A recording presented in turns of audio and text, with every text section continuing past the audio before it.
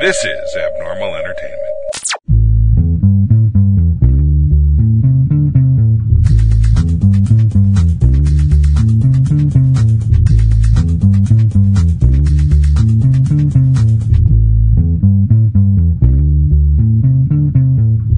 Welcome, ladies and gentlemen, to Prime Cutler, an episode-by-episode breakdown and recap of the show Very Cavallari and its breakout star, Jay Cutler. This is Kevin Moyers.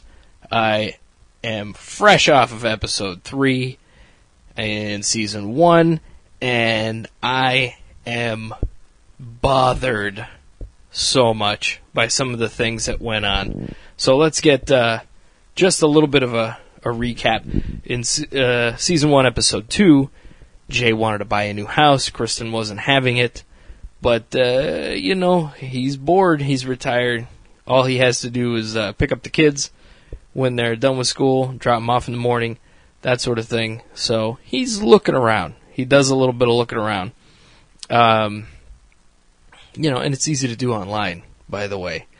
You don't have to do too much.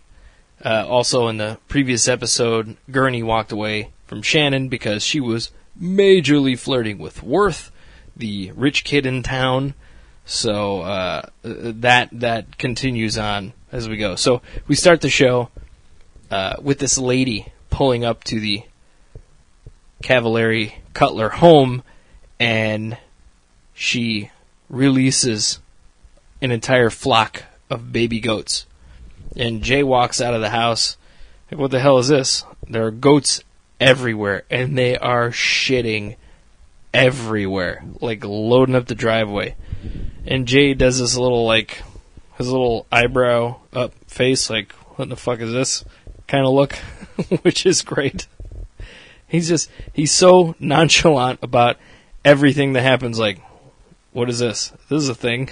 I don't think he really gets mad. That's the thing. I don't know what it would look like if he got mad. I never really saw him mad as a football player that I can remember. It was just like stuff would happen, and he'd shake his head or have a little like smirk on his face, one eyebrow up, that kind of thing. He always did this sort of like neck adjustment thing, like that kind of a weird tick. And a lot of us have those things that we do at happen for no reason. And that's kind of one of those Jay Cutler things. You do see that here and there in the show, which reminds me of his playing days when he just kind of stand on the sideline looking at the defense while they're out there or whatever. But he convinces Kristin, while all the goats are there, that she should come and look at this house that he found.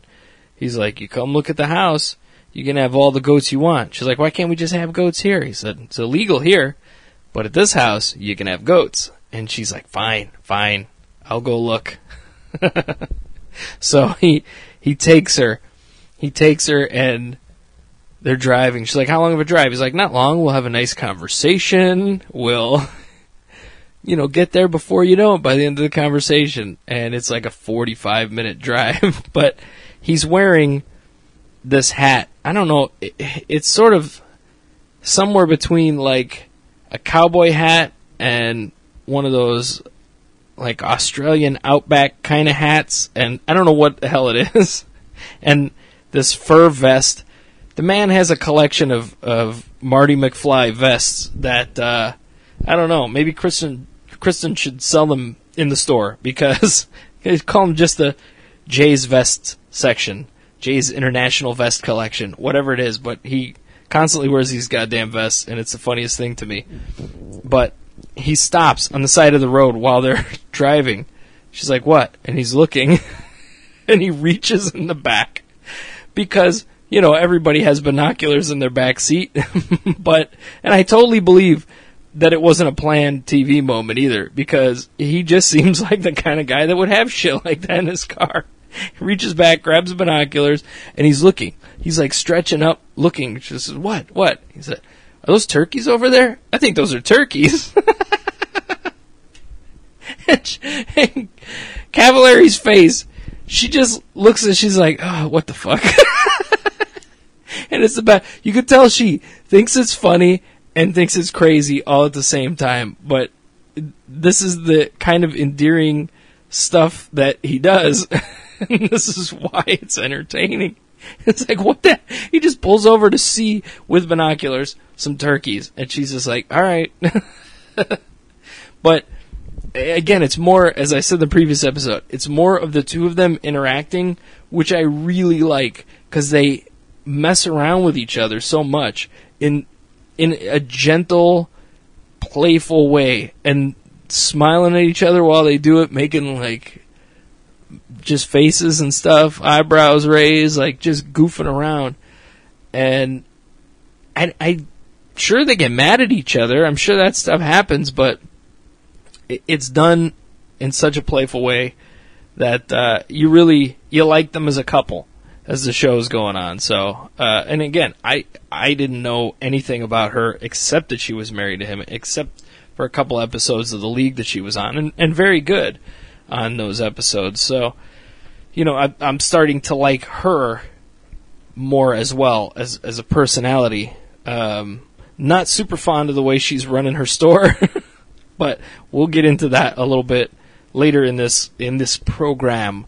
While all of this is going on, the ladies are at work, and Wirth is there as well. And it's just, I believe it was just Shannon and Brittany and Wirth at this point. And Brittany brings up Gurney as Shannon is continuing to flirt with Wirth.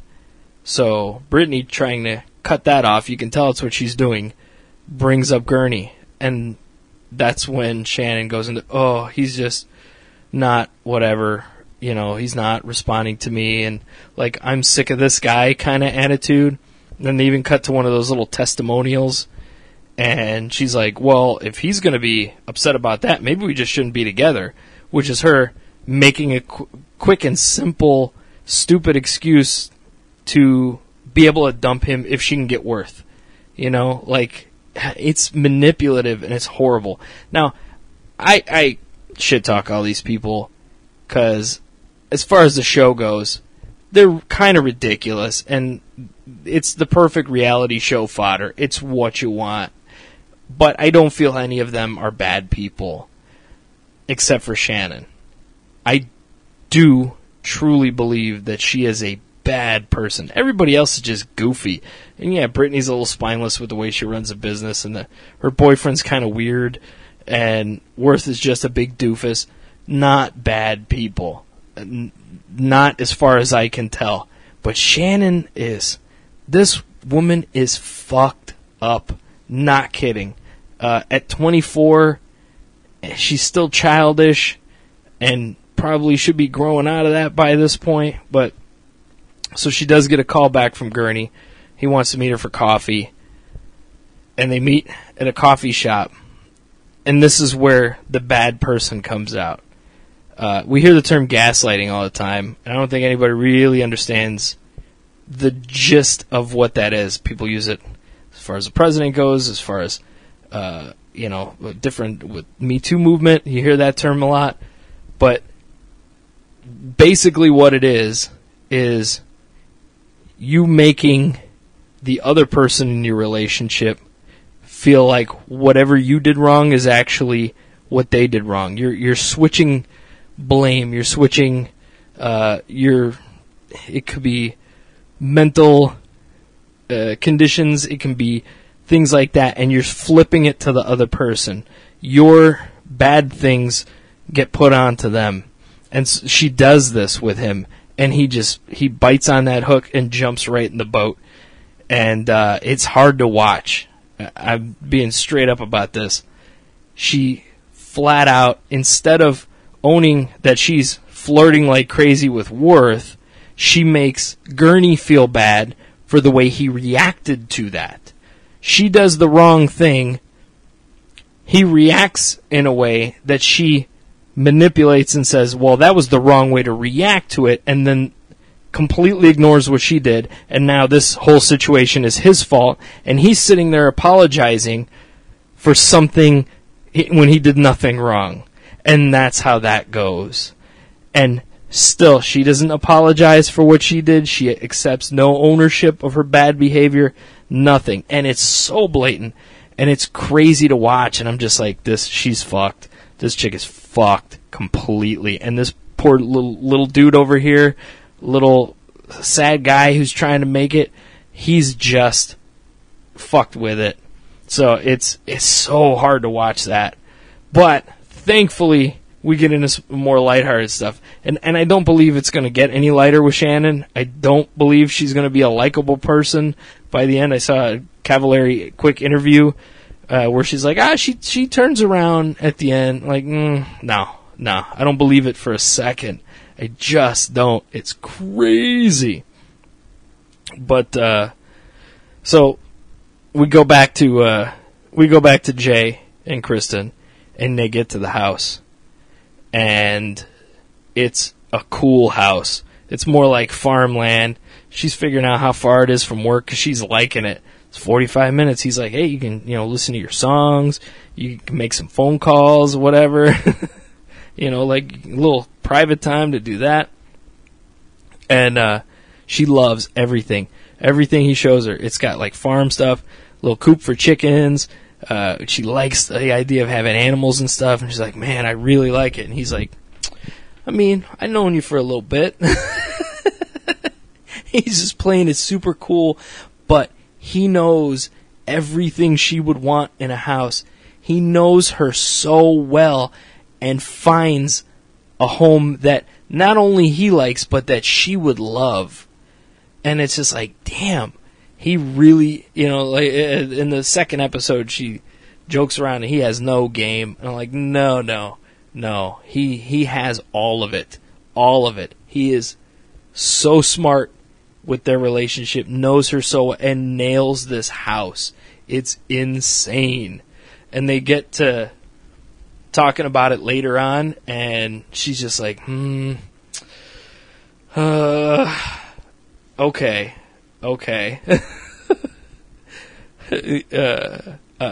We can go. She's like, as long as this is our forever home. He's like, I see this being our forever home. It's like, you're not going to want to move in 5 years. Like, nah, I don't think that's going to happen. Of course, who the hell knows, right?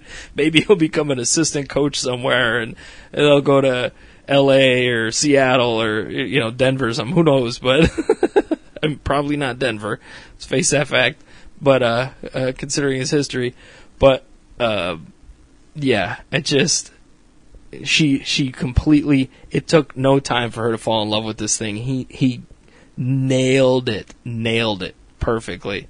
So that was pretty amazing to watch.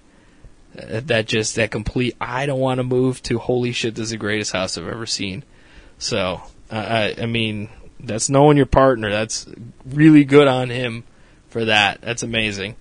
But so then we go back to the store, and Brittany is going to interview some potential retail associates.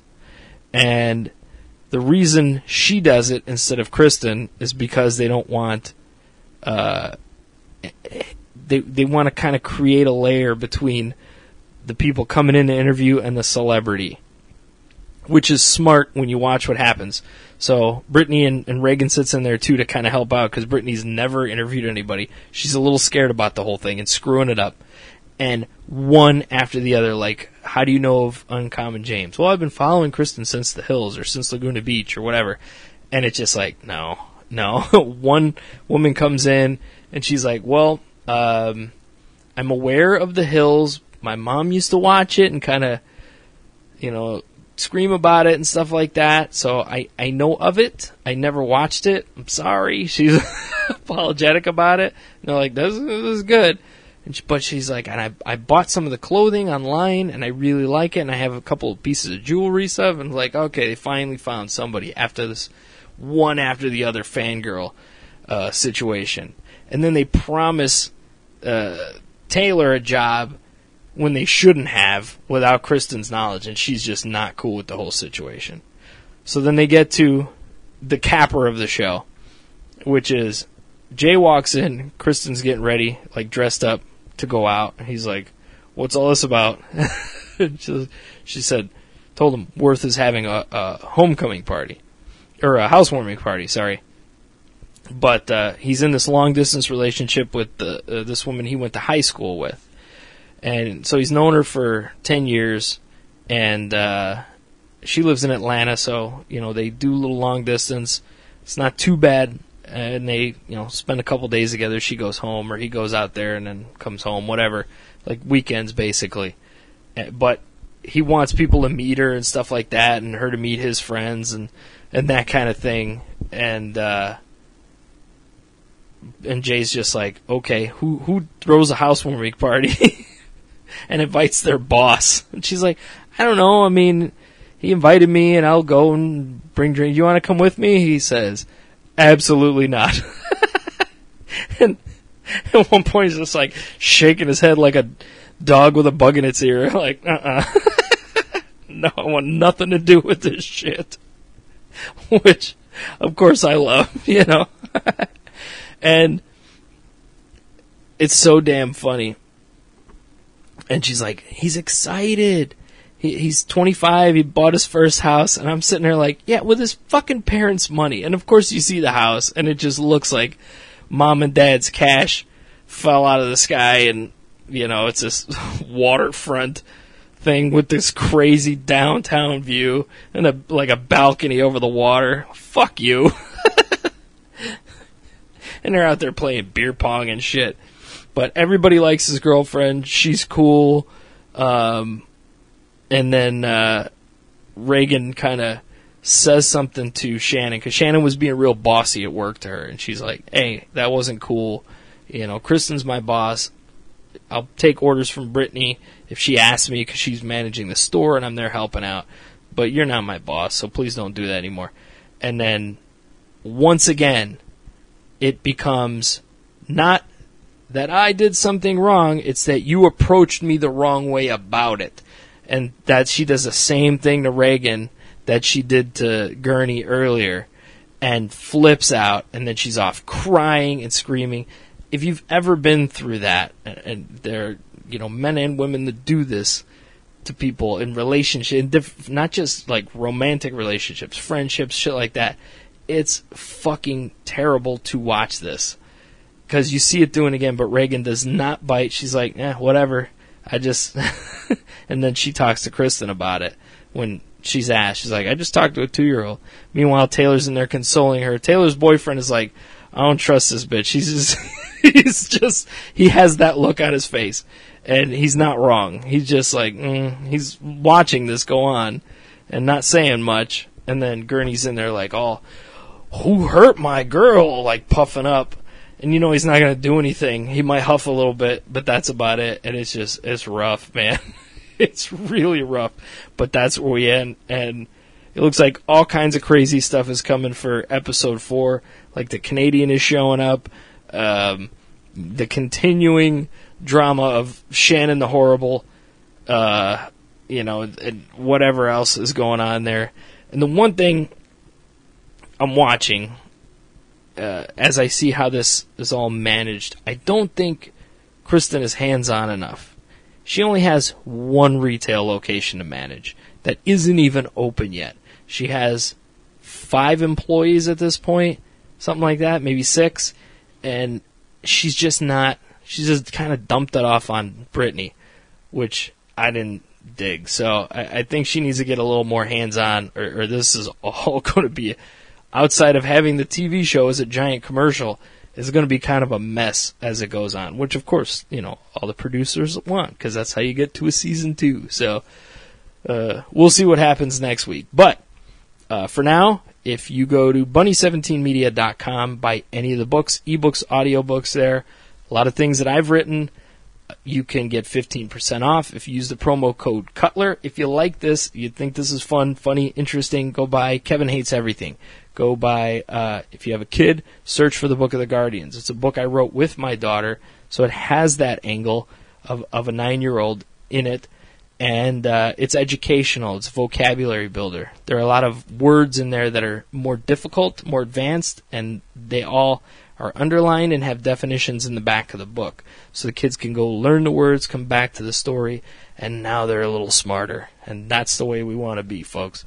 So do that, and I will see you for episode 4 of season 1 of Very Cavallari next time on Prime Cutler.